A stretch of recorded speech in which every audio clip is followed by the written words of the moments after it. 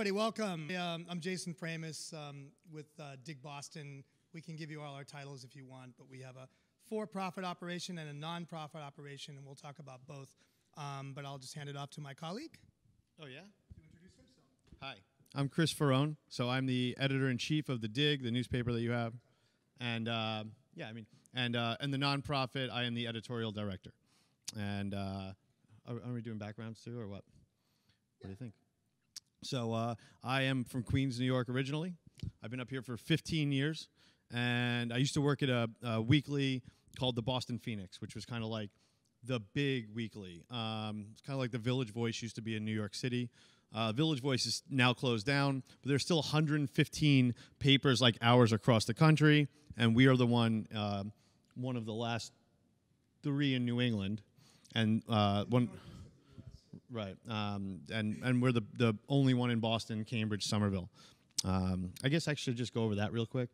So when people, and you've probably been bouncing around the region, you've heard versions of this. When people say like Boston or Greater Boston, you know, Boston itself is a city. It's about 500,000 people, balloons to about 1 million.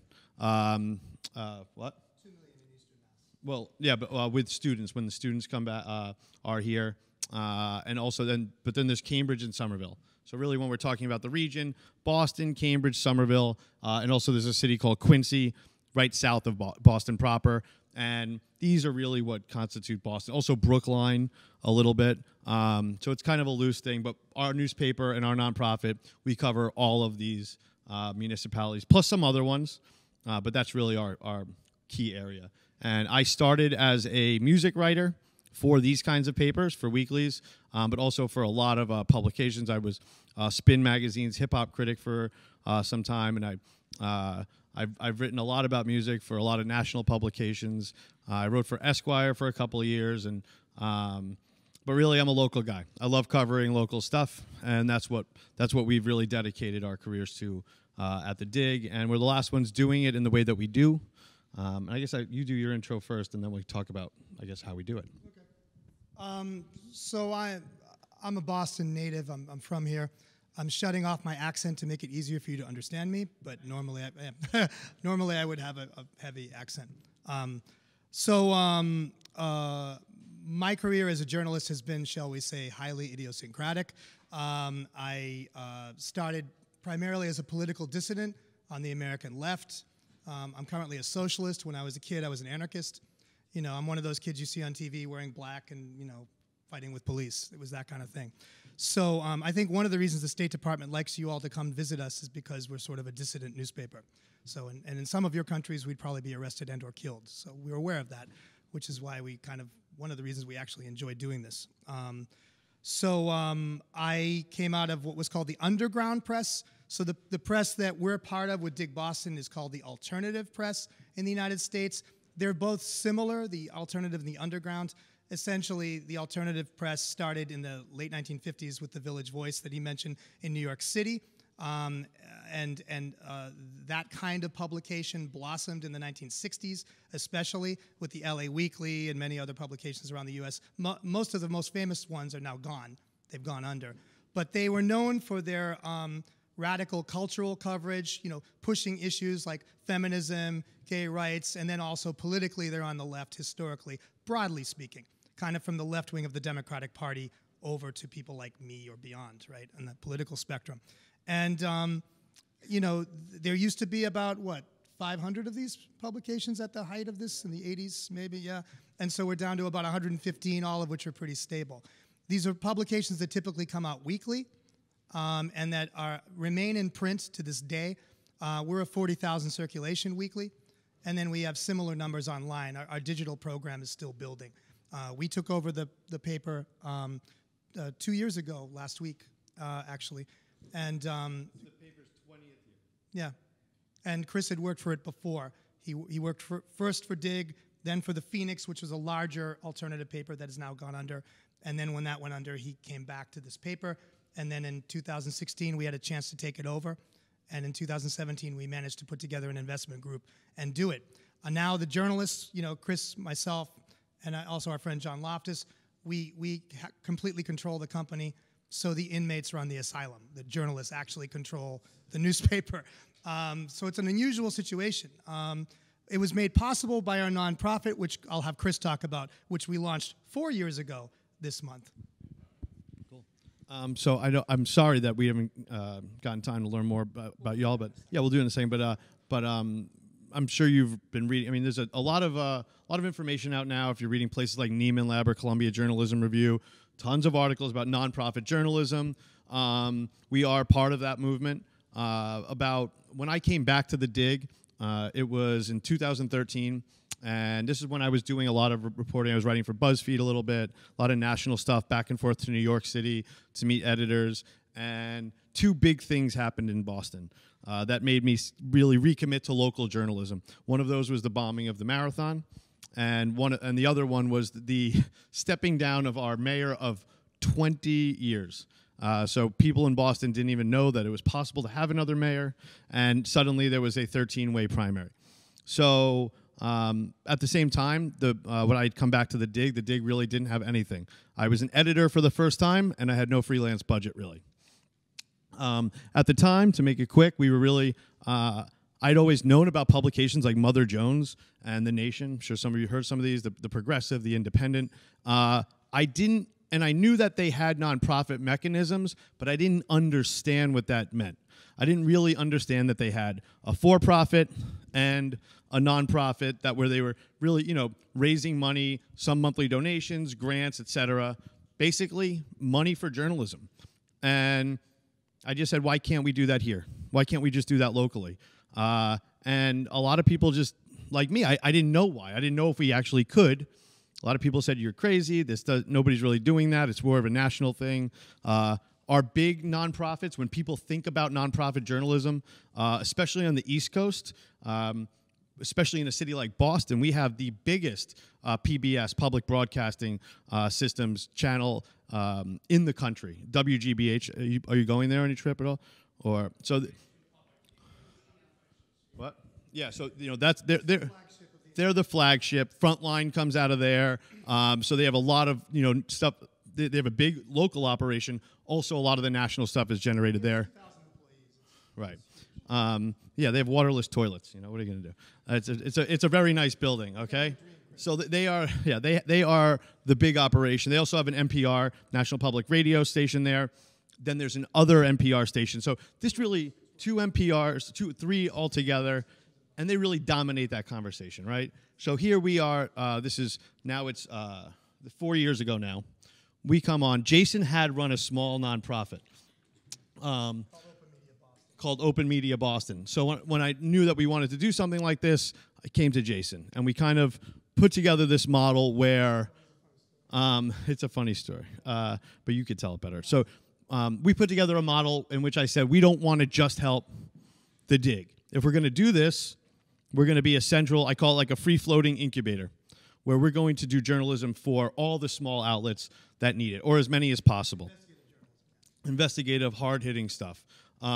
Typically, when you see a paper our size, they can't afford to do the kind of stuff. Some of the papers that you're holding, even this week's, there's a major expose that's going viral right now on a police situation in the city north of here in Arlington, and these are the kind of things that, they take weeks, they take months. I'm guessing it's the kind of journalism that a lot of you do. A lot of Freedom of Information Act requests, a lot of, just really working with the reporter, working with researchers, stuff like that. She is being threatened. We're going to, I'm heading up there after this. So, but basically, we have worked with dozens of outlets, including Somerville Media Center, and really just always kind of trying to bring things that they can't do. So maybe they have the writer, but they can't afford to pay that writer extra, right? Maybe they don't have the writer. Maybe they don't have the editor. Maybe they need infographics and photography. We try to bring those resources to the situation. So I have it right on my knuckles, BINJ, the Boston Institute for Nonprofit Journalism. So that's... We all have secret tattoos. Yes, I'm the only... We don't all have it tattooed, just me. But yeah.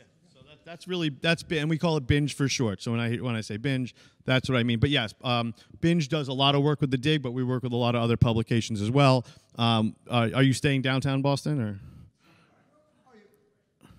are you all staying different? So you'll see a paper called the Metro.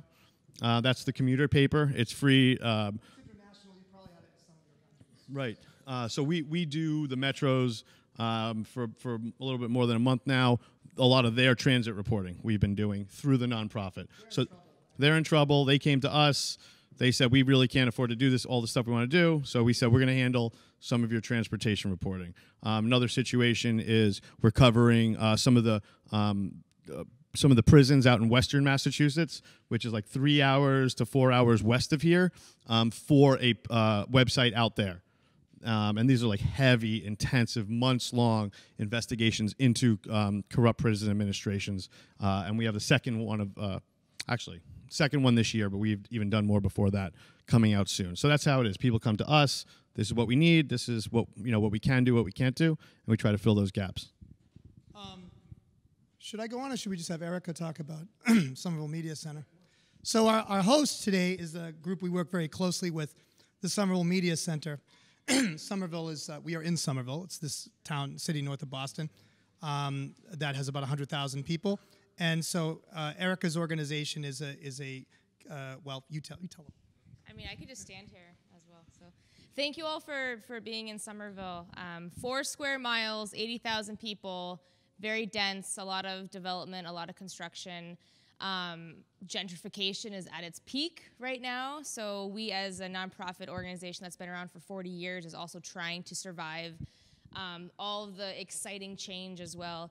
But we are a nonprofit media arts organization. We're a community media center in the States called public access television. Has anybody heard of that term? Interesting, that's good to know.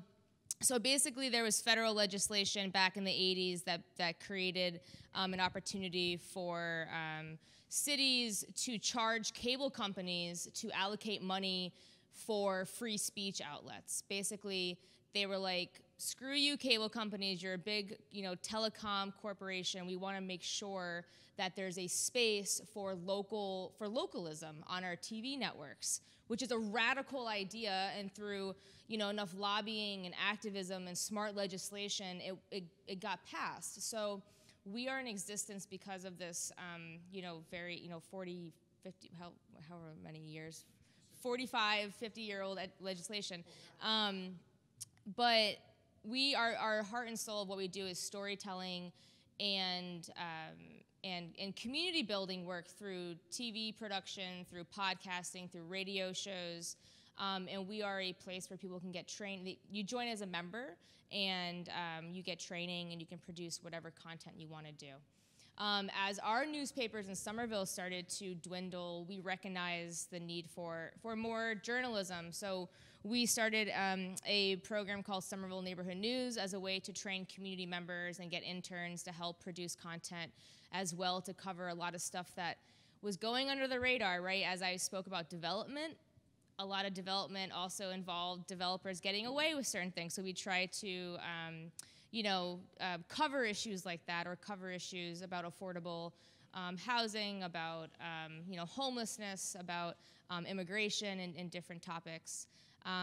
So we are very thankful for the legislation that has existed. However, now with the Trump administration, who is very conservative and does not like the arts and journalism and free speech, as I'm sure many of you are aware. The Congress, and basically they're trying to take away this whole source of funding and trying to rewrite the legislation so we wouldn't exist. It's the same feeling that other similar organizations face. So we're in our own intersection of figuring out what to do and how to kind of revive our vision and mission as a nonprofit organization, while also sustaining ourselves, while also staying relevant. And really, relevance is like a huge means for why we want people to get involved with us. And journalism is a huge outlet for us, and we work with several different local universities in the Boston area, because we are a mecca for a lot of higher education institutions here. So we have interns who come with us, and they produce news segments and news podcasts as well, and cover issues. But we can't do it alone, and with the support and collaboration with Chris and Jason, I think we met probably 4 years ago at this point. Yeah, and we started like a regional news network where we try to work with other public access stations like Somerville Media Center around and developing content around topics that weren't just specific to Somerville, but they had legs beyond just that particular city, because that allows for more outreach, distribution, relevance, right? Yeah, so that's kind of a quick nutshell of who we are and what we do. And it's interesting because public access television, with that legislation, there's around 3,000 of us nationwide in the United States that exist. Now, Massachusetts is a privileged state in that there's a public access center where you can come, join as a member, take a class, produce whatever content you want in every single town in Massachusetts. So that's 251, I think that sounds good, but 351. About 300 of those. Some towns are just like a couple hundred people. Right. But no matter where you are in Massachusetts, within 20 miles, there is a community Right. media center where you can sign up. I mean, do you all have different policies on how that works? Yeah, I mean, we basically, every place has different policies, but at the heart, anyone can get involved and make content. It could be controversial content, or it could be very radical content. We follow the First Amendment free speech model. That is essentially at the heart of what we do, and in whatever storytelling format that is. So Massachusetts, we have around a few hundred media centers in the state, which is impressive. Other parts of the country, it's not as much of a priority. Some of that money that the municipalities get from the cable companies, that they charge them for that fee to use the public rights of way, some of that money goes into public safety, which is also a really important resource. It goes into snow removal. I mean, there's like different areas, so not everybody finds free speech as important. But and there's legislation, and then questioning our legislation. So. Oh, right, yeah, and then. Right, and Trump is trying to derail all this wonderful, beautiful local journalism. So hopefully, are there any Trump fans in the room? All right, no, it's a safe space. Safe space, no, I'm just kidding. First Amendment free speech. So why are you here? What is VOX POP? So VOX POP means, to anyone, Latin? Yeah, exactly. So very, fist pump over here too. Voice of the people, it's very relevant. We are a very rooted community organization, and we want to always reflect the voice of the people. And this is actually, where you are in Assembly Row, this is the most newest development in Somerville. And it's, it's very different. It's retail heavy. It's a glorified residential mall living experience, right? So we've been partnering with them, because why? Because they have money. Because they want to give nonprofits money. So, they're looking for partnerships to have positive, to have a positive PR, right? And it's an interesting intersection of tapping into where people want to give money, and they look to us as an opportunity to activate a vacant storefront. This was a shoe store, okay? We are only in here from May 9th until the end of August. I basically was like, what the hell are we gonna do with this place? And so I worked with local Boston artists. All this artwork on the walls, Boston landmarks, different artists over here, the public library. We had a Narcan training in here before you guys just got in here, which is a way to survive over an overdose, opioid overdose, right? So it's such an interesting, different programming that exists in here. And so we're trying to bring like a community pulse to Assembly Row. And it's been an interesting, journey. So anyways, I'm really happy that you all are in our space today, and curious to know where everybody's from. Obviously, I'm sure that's going to happen. So, yeah. So thank you for letting me. And their main studio is about a kilometer over that way. So this is an auxiliary one. All right, let's find out who you are now. And this doesn't actually work as a mic, so I'm just going to hold it up. If you can just, so we can hear you on the video. Who wants to start and tell who you are, what country you're from, what paper you work for, or TV outlet, or whatever? Oh, sorry. Okay, I'll face like this. Okay, I'll go to the stage. It's not easy.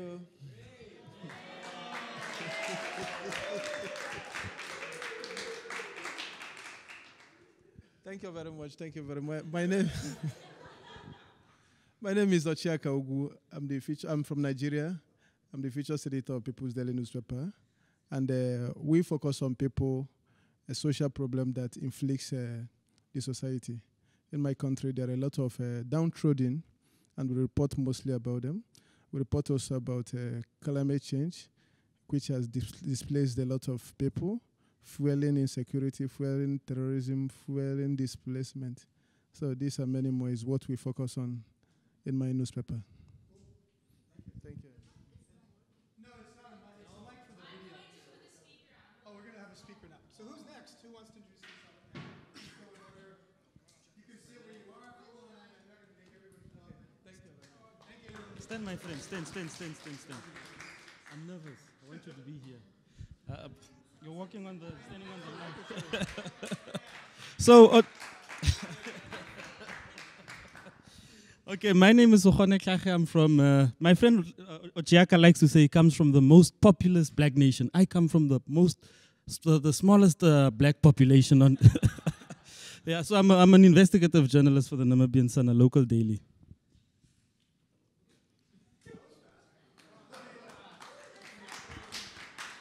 I wanted to be the last one. I'm Loretta Mekwe, and I'm from Botswana. I work for a digital media company. It's a magazine. It's a startup. But I worked for a radio station for the longest time as a content producer. I'm also an artist.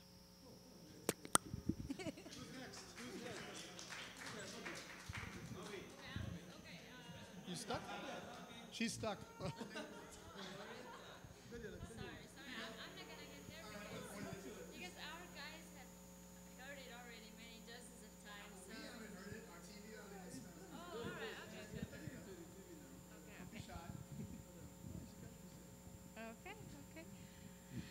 Okay, hi, my name is Nabi. I'm from Mongolia, and I work for a weekly magazine called Gerig and a website called ub.live.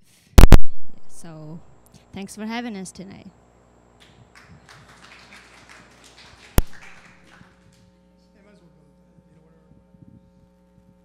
And certainly talk about what you covered too. Okay, hi, amiga. I'm from Guatemala. My name is Angel Mazariegos. I work as an investigative reporter in a website called Plaza Pública. Don't worry. I started there as a journalist, and I'm in the business.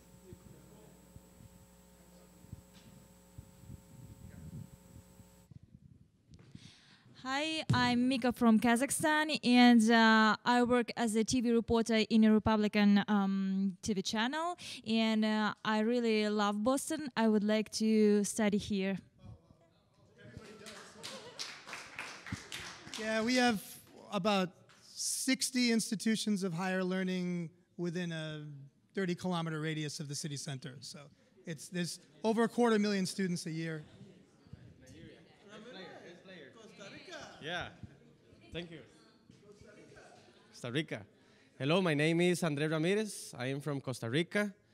I work for a TV channel in Costa Rica, and I love Boston too, and Boise and Tampa, and and thank you. Gracias por todo. Who's next?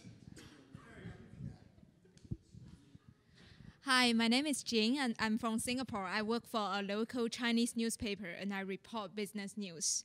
Yeah, I have a lot to share, but I decided to give more time to the gentleman next to me because since the moment we come in, he's very interested in your space. He keeps saying that these people are real. This place is a good place. Okay, so now.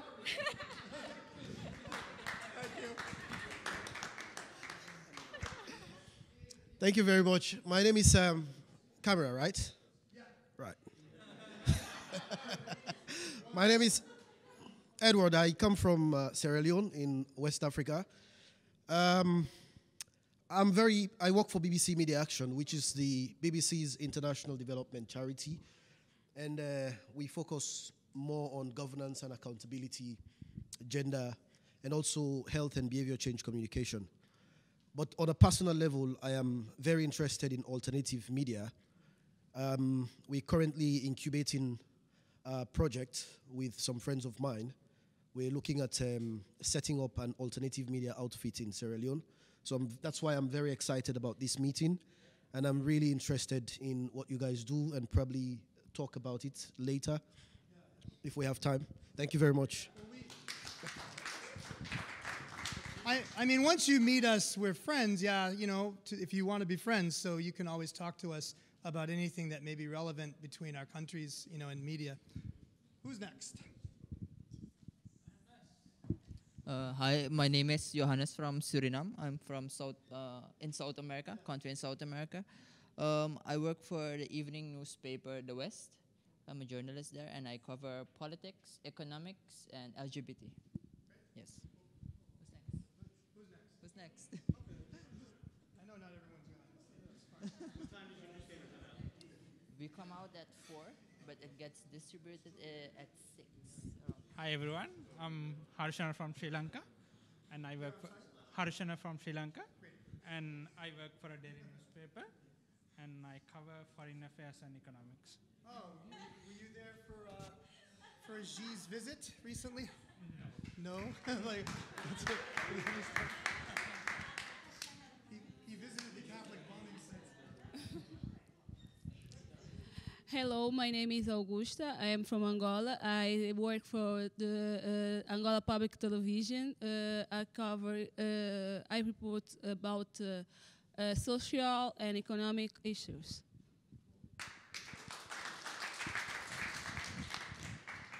Who's next?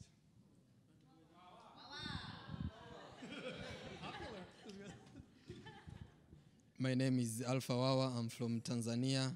I work for Tanzania Public Broadcaster as a TV reporter, also a news anchor. Thank you.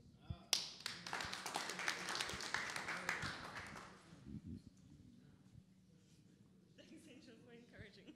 Do you do this in every stop or no? Not very.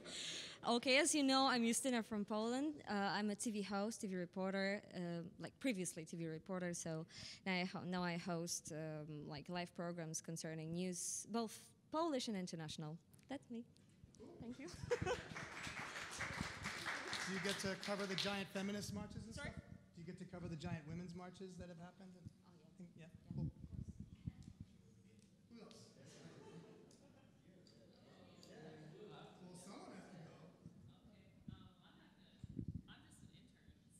someone has to go. I mean, we'll let Miguel. Our interns here too. We don't.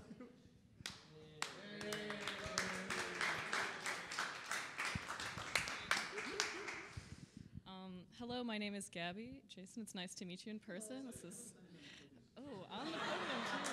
Wow. Okay, cool. I'm from Connecticut, which is a state right next to this. The Nutmeg State. Yep. We're very sad people. Anyway, yep, so I will be working for the Dig this summer. I've been invited because all of you are so cool, and I got to share in this, so excited to meet you all.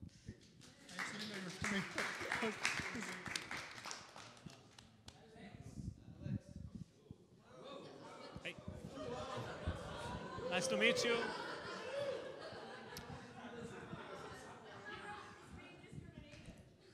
My name is Alex. I'm from Portugal. I work in a daily newspaper in Portugal.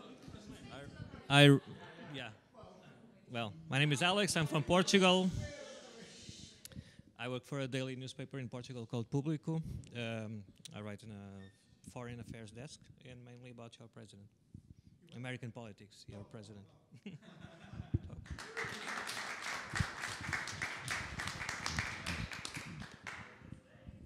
Portuguese guy. Come on.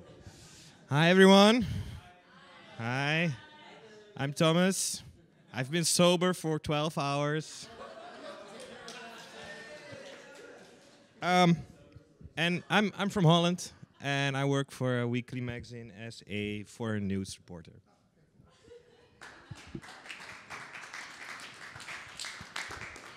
And this is a guy from Serbia. That's enough, Relatives there. Oh. Well, hi everyone. I'm Zoran from Serbia, and I work for local radio TV station. I imitate him, yeah. So yeah, I work for the local radio radio station and local website called 021. So yeah, thank you very much.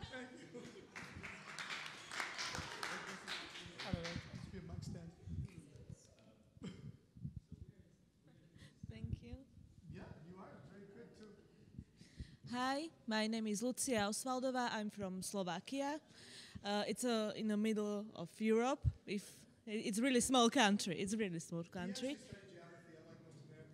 Really nice, really nice. And I'm a reporter for independent newspaper. It's called Dalian.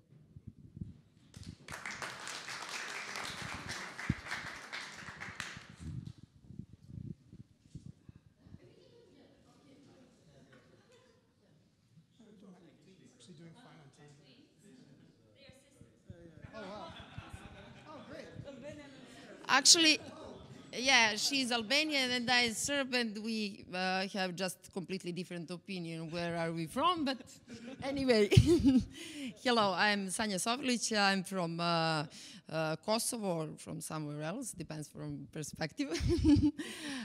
Who follow Balkan issue can understand what I'm talking about. I'm editor and journalist of online portal in Serbian language, but I had a lot of experience in TV journalism because I was like TV reporter, I think 7 years, or doesn't matter. And I have experience in different media outlets. And actually, I just want to use this opportunity because we are almost 3 weeks here, and we had a lot of meetings and learned many stuff. But I just wanted to say that the most important thing of this program is to have all those people. And actually, I learned from them a lot of stuff. Okay, maybe I shouldn't say more, maybe even more than from in US, but anyway. And it's actually a nice feeling to have all those people around the world to can have a coffee in all those countries. Yeah.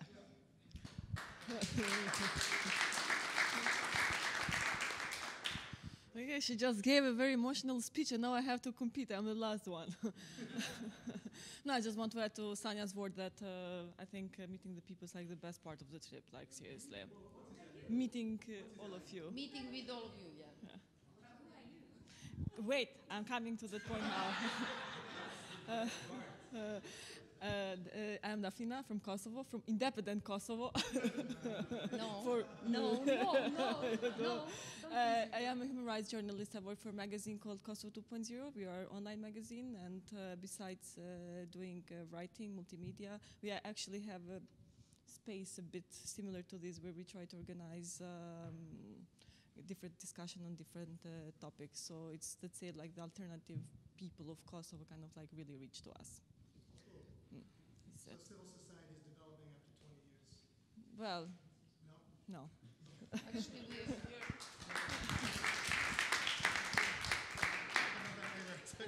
I had many questions. Miguel, you should go too.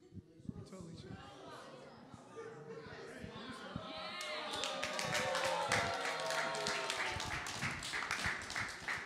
Got to do that rock step. Right. I'm Mark Fallow, one of the State Department liaison officers traveling with the group around the country. And it's been great. I agree with them on having formed these friendships from around the world. Invaluable.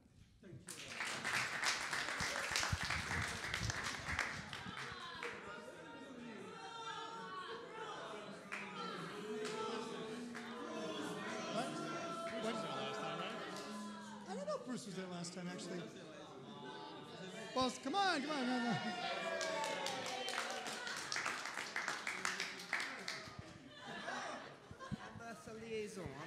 liaison. Who am I? Where is Linda? Oh, where's Linda? I'm Bruce Cohen. I'm one of the lucky liaisons that gets to accompany these people all over, and it's been an honor and a pleasure.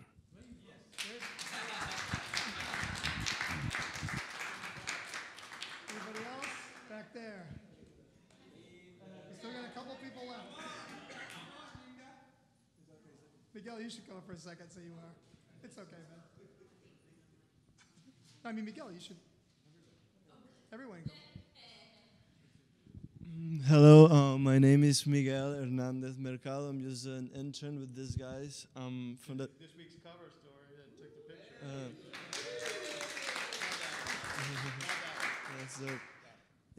I'm from the Dominican Republic. I'm also a citizen of Spain. I made it here as an international student, and I'm a recent grad. I'm just interning with them now, and that's it. Yeah. Right now we have 15 interns, by the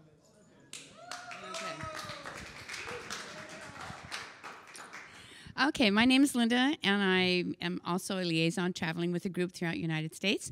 But I would like to take this time to tell you that you are in the presence of an incredible group of journalists, investigative journalists, people from all over the world.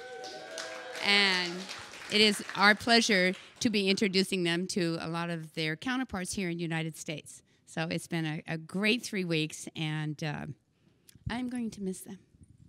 Oh, is this the end? Is this the last?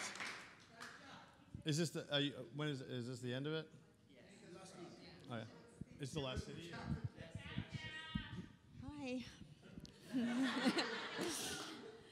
My name is Katya. I'm the other lucky liaison to be a part of this family, this group, community of inspiring individuals. And every day you make me a little wiser, a little happier. So thank you for that.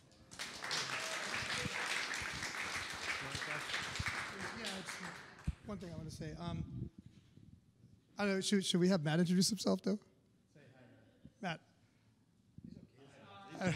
He's a sales guy with us. He just started. Yeah. Matt Mastronuncio, right? So I wanted to say that I've been participating in this program from State Department in one form or another through WorldBoston, the nonprofit here in Boston, since 1995. When I was the leader of the National Writers Union chapter in Boston, it's one of our writers' unions for the freelance journalists mostly. The first person I met was a Hungarian journalist from the Hungarian Writers Union after communism ended, right? So it was a very interesting meeting, like hearing what had happened from his perspective, all this. And every job I've had that's media-related since, I've been meeting with these delegations. And I always thought it was kind of funny because I'm usually a constant critic of the American government, especially of the State Department, at least aspects of it. But, we are an interesting, complex, and sometimes confusing country, and, stuff works out. This has been a great program, and it remains a great program, so we love to do these things and meet folks like you all, all the time. So I just wanted to say that. Now, you all should open up. I just want to talk about the paper real quick. So just because I know you visited a lot of different kinds of newsrooms and reporters, I just wanted to talk about what really to us what alternative journalism is and what we do it and how we put the paper together every week. So first, and those who are looking to do some further, who have a larger interest in this, our trade association, what marries all 115 of us around the country is something called the Association of Alternative News Media, AAN. And we're all different. Really, you kind of, it depends on what city you're in, what really needs to be covered. The classic definition of alternative media, I'm sure this translates well, is basically we cover things that aren't being covered by particularly major news outlets, and then we cover things that we think that they're covering wrong. And one example of that I always give, because it's just so it's so different the way we cover it, is surveillance. The so-called mainstream media, or even our daily paper like the Globe, really views surveillance as a convenience.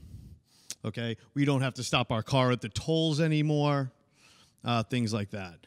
We look at it different. We really have dug very deeply into the surveillance state in the United States. Some of our biggest and most famous work, some was even featured in a BBC documentary, has been around optical character recognition, automatic license plate readers. We also, our biggest concert that actually just happened 2 weeks ago in Boston, called Boston Calling. It's a massive concert, I think over the course of 3 days, something like 30,000 people. We found that right after the Boston Marathon bombing that IBM went to the city of Boston privately and gave them facial recognition software to use, biometric surveillance, and that it was used on every single person at these concerts, and secretly. There was actually no contract. It had been given to the city for free. So we do a lot of that kind of reporting. We lead. We really don't cover a lot of things if they've already been covered. We always, the kind of joke and is that, papers like college papers report things, then papers like ours steal from the college papers, then the dailies steal from the weeklies, radio steals from the dailies, and television steals from everybody. No offense to the television people. And, obviously there are a million exceptions to that, but really we like to get on the ground of stuff. We really tell our interns, our young reporters that, we're not pandering to them, but we're not treating them like interns. They are our eyes and ears. All right? And it's not, I'm going to talk about this all, not just news. So sure, news. Jason and I, we have an institutional memory. I've been covering the State House for 15 years in Massachusetts and Boston City Hall. Jason knows Cambridge City Hall very well. We both know Somerville fairly well. And then there's, Jason knows labor. He has a background in labor. So we have that knowledge. But as far as the people on the ground who are hearing things, we have a city council race in Boston right now with more than 60 candidates. Well, we're behind a desk, It's up to our people on the ground who are out there. And with the consolidation of media, with so much media getting cut in the United States, that's what's really been lost. So you have your big outlets where really, even an outlet like the Globe, a lot of stuff is being covered by young reporters from behind a desk. We want them out there. And I don't want to forget to say this, is that as you'll see with some of the covers, we brought covers from the past couple of months, it's not just hard news. We also value our arts and entertainment reporting and our food and drink reporting. It's critical to the local economy and the local ecosystem. We do not, God, I don't want to get too far into it, but we really do not. We get 1 million emails from media relations people every day, publicists. I'm sure you all deal with this in some capacity in your own right. We don't talk to them. We'll block them. We'll yell at them. Don't fucking email us ever again. We do not talk to publicists. We decide what we're going to cover. Nobody else. So we will sometimes not always just write about the hottest new restaurant, but rather maybe a place that's been around that's doing something cool. All right. For music, we do sometimes cover big acts that are coming into town, but 80% of our music coverage is local artists. There's 1 million of them. All right, and so we're really so our arts and entertainment reporting is critical. We even use some of our budget from that nonprofit to support arts and entertainment reporting, because with media cuts, what they've been, a lot of that has gone away too. And all anybody's ever yelling is, how about the investigative? How about the investigative? But it gets to the point where you have really tremendous local talent that nobody knows anything about. We have a couple hip hop artists who are now national, charting on Billboard and touring the country. And one of them, his name's Cousin Stiz, a Rolling Stone magazine wrote that he was from the wrong neighborhood. Why did they think that? Because there's no foundation. There are no building blocks for the history of the media has always been that by the time somebody gets bigger, whether it's an actor or a musician, there's already been content done about them. That foundational work has been done, and now that's been thrown out the window. So we really try, and you'll see, we're a small paper. There's obviously more online than you see just in the paper, but even something like theater. Boston has a significant local theater scene.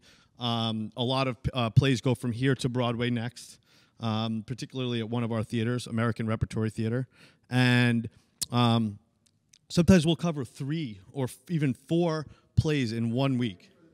And we're the only paper doing theater coverage. So things like that. So I didn't want to miss that. I know a lot of you are investigative reporters. That's what I am at Core 2. Jason, also a muckraker. But basically, that's all important to us. And certainly, when we talk about alternative weeklies, if you were to see any of these papers across the country, we should have actually, next time let's bring more, you'll see that that is really the split. And a lot of the times, I was telling Matt, our new sales guy, this before, sometimes we will put the hard news on the cover. You know, we had a year-long investigation into gun violence that we put that on the cover a couple weeks ago. But most of the time, was it Mary Poppins? You know, a spoonful of sugar to make the medicine go down. So you'll see a lot of our covers are lighter. You know, sometimes even a celebrity like David Sedaris. We got the only interview. He's a famous American author. I don't know how international he is, but Chloe Savini this week. So we do that stuff, but usually the cover will be lighter fare. Arts, entertainment, food, music. And inside, that content is there, but the first half of the paper, from Jason's column to our news to our features, hard news, investigative news, a lot of the stuff in almost every issue, there will be at least one piece that has been in the pipeline for months. It just happens to come out that week.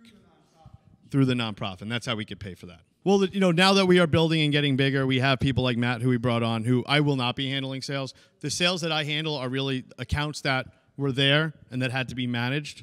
But honestly, you know, I don't know, this is obviously different in everybody's country. We don't do advertorial. You know, we don't do pay for play. You can't come to us and say, here's money, we want an article. For good customers is what I tell them. You know what, we're going to... Oh, for good causes? We give away ads for nonprofit. I mean, if nonprofits have... I mean, honestly, a lot of the time it's something we're interested in anyway. I don't really...